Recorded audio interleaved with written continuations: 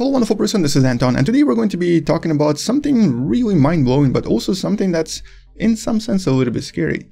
Turns out, over the past few centuries, overall humans as a species have been able to produce more total mass than the entire biomass of our planet.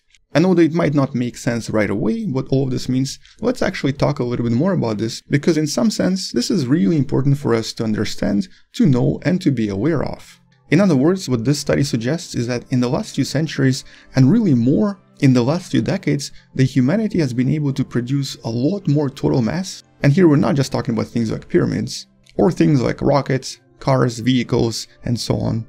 We're talking about everything, including of course trash, including everything we've made in the last few centuries, and including things like roads and structures, for example. So altogether, if you were to combine it into one large chunk, it would outweigh the entire biomass of our planet. But let's maybe try to visualize all of this, because it's a lot easier to imagine all of this if you actually see the comparisons. But first of all, about 4 years ago, when I just started this channel, I made this video where I tried to visualize the different types of biomass on our planet, including things like humans, things like cattle, bacteria, other animals, and so on, and try to basically combine it all into one asteroid-like object, just to see how all of this would compare, well, let's just say compared to planet Earth. You can obviously find this video somewhere in the description. But it's really easy to try to recreate this, so let's try this again. Now this is really simple, and I'm just basing this on the numbers I found in some of the studies like this one that you can also find in the description below. But essentially this is kind of what all of this would look like,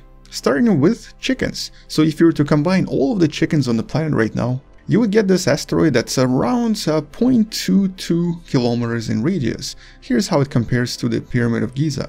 Then we have ants at about 0.4 kilometers, we have humans at about 0.45 kilometers. So in other words, this is around 900 meters in diameter. The next one is cattle. Then we have cyanobacteria, that's the bacteria that produces oxygen on the planet. Then we have fish at about 0.78 kilometers. We have earthworms, which surprisingly create this really large rock that's almost 1 kilometer in radius, or about 2 kilometers in diameter. And that's essentially one of the more surprising findings from this particular study, where it discovered that there's a huge amount of earthworms out there. But the biggest one is obviously bacteria, and the bacteria here represents the largest biomass of the whole planet. A rock that's about 5 kilometers in diameter, with a total mass of about 70 billion tons. But what's really surprising here is that for the past few decades, especially as we neared the 21st century, humans overall have been producing roughly around equivalent of their entire mass. And when I say humans, I mean you and I. We've been producing the equivalent of our own mass pretty much every single week. The amount of construction and all sorts of production that's been going on around the world means that we produce an asteroid that's around 1 kilometer in diameter, in various types of roads, buildings, and even trash, that seems to happen every single week, and it's been happening every single week for the past few decades, with the numbers actually growing every year. And what's really incredible here is that over the past 20 years, the amount of materials we've been producing, so roads, buildings, ships, and so on, has actually doubled, and it's been doubling every 20 years. And so what is the total biomass versus total produced amount by humans? Let's try to visualize this using this as well. And here, if the humans were the rock that's about 1 kilometer in diameter, as we keep going to the left, we'll eventually discover the total biomass, which is actually right after bacteria. So bacteria is right here, and that's the total biomass of our planet. And right next to it, that's the total anthropogenic material. This rock here is approximately 12.4 kilometers in diameter. This one here is about 12.8, so just a little bit bigger. But what's really kind of unusual, scary, and really unsettling in some way is that this here has obviously been decreasing in the last few decades. And this is one of the scarier discoveries in this study, because of the deforestation, because of the so-called agricultural revolution of the past few centuries. The amount of animal life, plant life, and so on has unfortunately decreased. It literally halved. It became 50% of what it used to be about a few hundred years ago. And most of this is unfortunately because a lot of forests have been cleared to make way for new agriculture or for new places for humans to live. And even though in the 1900s, in the beginning of the 20th century, the anthropogenic mass was only about 3% of the total biomass, it's now officially more than everything else on the planet. with the biggest production boom starting right after the Second World War, and essentially up to now, the production has only been increasing and doubling every 20 years. But it's the 2020 when all of this officially happened.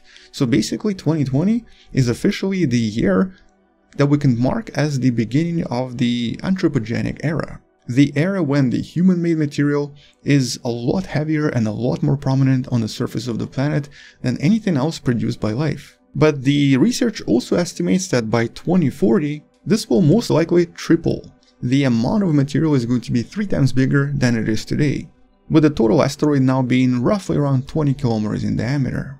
Now obviously this doesn't really matter much when you look at the total size of our planet, which is way bigger than any of these objects. But when you really compare this to the total biomass on the planet, including the bacteria, the worms, the viruses and everything else on the planet, it really puts it in a very different perspective. Especially with the scariest part being this biomass dropping every year. The combination of deforestation and the change of land use does actually affect the total biomass quite dramatically, with the total biomass of the planet slowly dropping and the total amount of anthropogenic material increasing.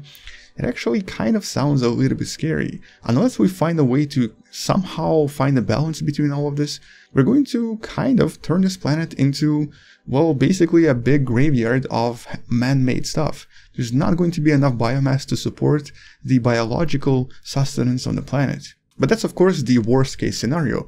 The more likely scenario is that we're most likely going to discover some other means to maintain the balance and to possibly even replace certain things that we depended on using biomass with something that we can actually manufacture. For example, farms, which usually do rely on biomass and land, in some areas, like for example in certain developed cities, started to be slowly integrated into the man-made products. In this particular case, I'm talking about, for example, having farms inside the buildings, inside subways, and inside other man-made structures that sort of become part of the structure itself.